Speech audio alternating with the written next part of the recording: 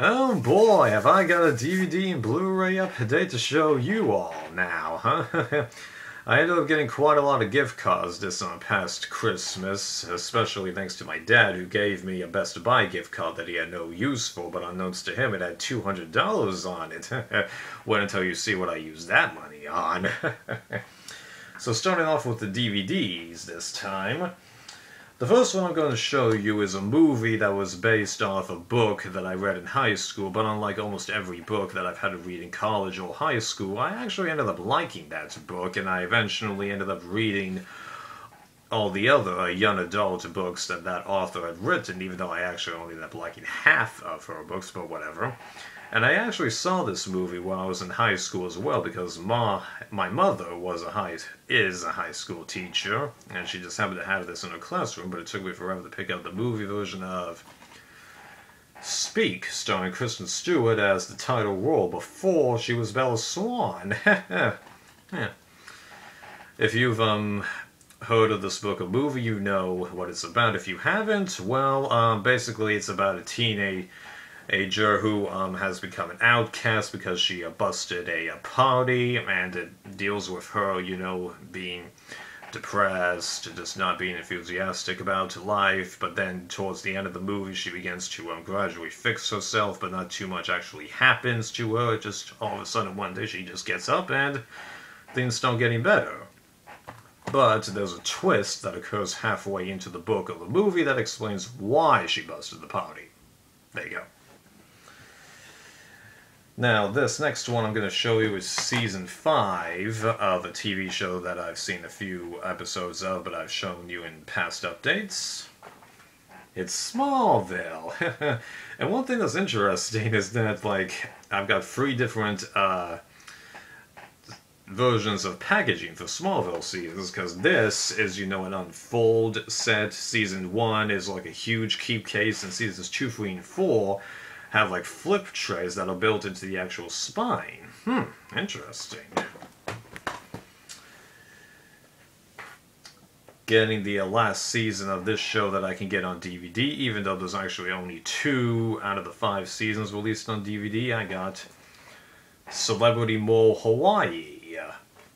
So now I have 11 out of 13 English mole-speaking seasons, but that's all I'm going to get. And the ones that I don't have are Mole UK 1, because that cast just did not have that much personality and wasn't interesting, and Mole Australia 4, because that cast just freaking sucked. Couldn't work together to save their lives, but you actually can't find any of the Mole Australia seasons like anywhere now, which is kind of unfortunate because those seasons are pretty good, if you ask me. Completing the DVD collection for this show as of when I'm recording this, because the DVD companies are a couple seasons behind releasing this show. I got season 14 of Hell's Kitchen. And now that I'm finally caught up on DVDs, I can actually make a review of that show up to all the seasons that I've seen to date. I haven't seen anything beyond season 14 because I've been collecting the DVDs as they came out. It's just one of those shows. So, ow! It's a little annoying that I'm never perfectly up to date. Right. Now, these next 3 that I'm going to show you supposedly complete my collection for this particular TV show, but as I mentioned in my last DVD update video, even if you get all the season sets, including the pilot DVD of this show, you're actually missing quite a few episodes, even though the total is not that much out of the actual number of episodes that this show has. Trust me on this. I'll be making a video about what episodes are out for this particular show at some point in the near future. But anyway, I've got seasons 8, 9, and 10 of Mythbusters. So I've got every official season release of the show, 1 through 11, plus the pilot DVD. But as I said, it doesn't have all the episodes of the actual show. It gives you either 246 or 247 out of 282, even though 8 of the shows that you're missing are clip shows. Now, if you go out and buy this next DVD, which is Discovery Channel's Best of Collection, Volume 4, it gives you 5 DVDs, one for a different show. One of them is being Mythbusters, and you get these 2 episodes, Outtakes and Mythbusters Revealed. But if you buy the first Mythbusters collection, so Mythbusters Collection Volume 1, you also get 2 more episodes, Shop to You Drop and Hollywood on Trial, but it does contain duplicates in that set of other episodes. And unfortunately, those 2 episodes that I mentioned, they're on different discs, as you can see here. So I just kept the discs that I needed and put the episode list here so you can tell where they are. As I said, I'll make a video that describes this more in depth in a bit. Next up,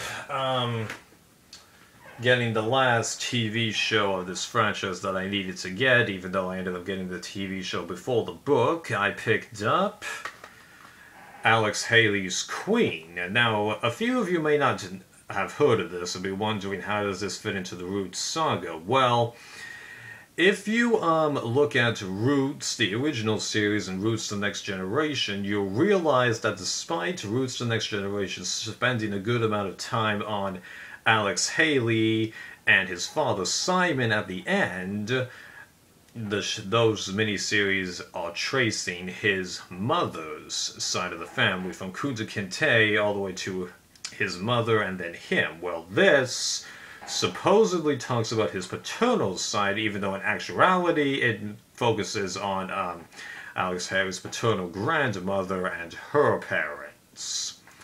But this was actually a real good mini-series. I actually like this better than Roots The Next Generation, to be honest. This felt a lot less dated and just was pretty engaging to me. Oh, it's depressing in some instances, but it's meant to be, and just, yeah, I really enjoyed this. Though I don't think I'm going to pick up the book now, because if the indication of the original book to the original series is any indication, the book is going to be a lot more negative than the show, so yeah. But as most people are aware of now, those books aren't actually complete fact, right? That's a huge debate, I don't need to go into that. Now, I actually had 2 of these next 4 DVDs that I'm going to show you a long time ago when I made my first DVD and Blu-ray update, but I sold them. But recently I got a desire to check out this TV show again, especially since I developed a celeb crush on the show's lead. So I went out and managed to find 4 out of 5 volumes of the TV show. Victorious. Now I know what you're thinking. Well, wait a minute.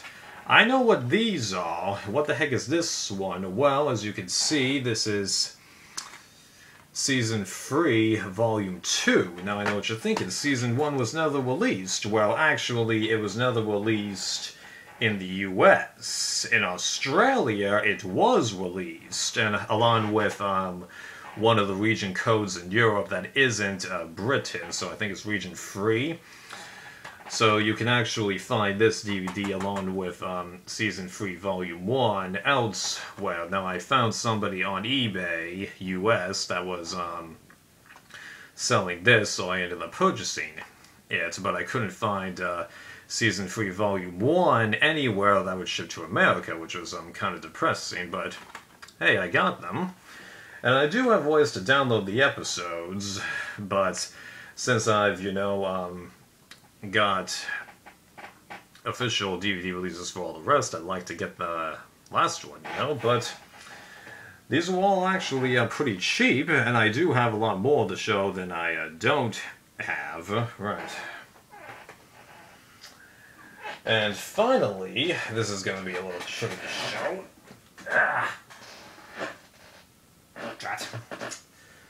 Can't get it as close as I'd like. Alright. So this is a franchise that many of you will recognize right off the bat, and I decided it's about time that I include more of this franchise in my collection than just 2 of the recent movies released in the last decade, because this franchise has been around for 50 years. So what am I talking about? Well, I've got films 1 through 10 of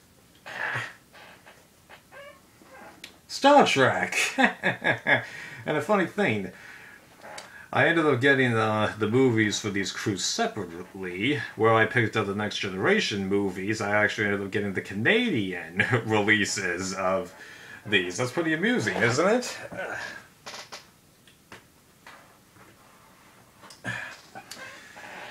And if you're wondering why I have the DVDs and not the Blu-rays, it's because all of those movies, with the exception of The Wrath of Khan, haven't been transferred over to Blu-ray. That, well, according to Zara Nizarak and company, but even the Wrath of Khan Blu-ray, apparently it doesn't have its director's cut, based on what I've heard, so I'm avoiding all those Blu-rays until they actually get it right. I got all of those for like $4.50 a piece, something like that, so I'm good. Okay, we're getting a little long on the time here, so I'll see you in part 2 while I show you the Blu-rays.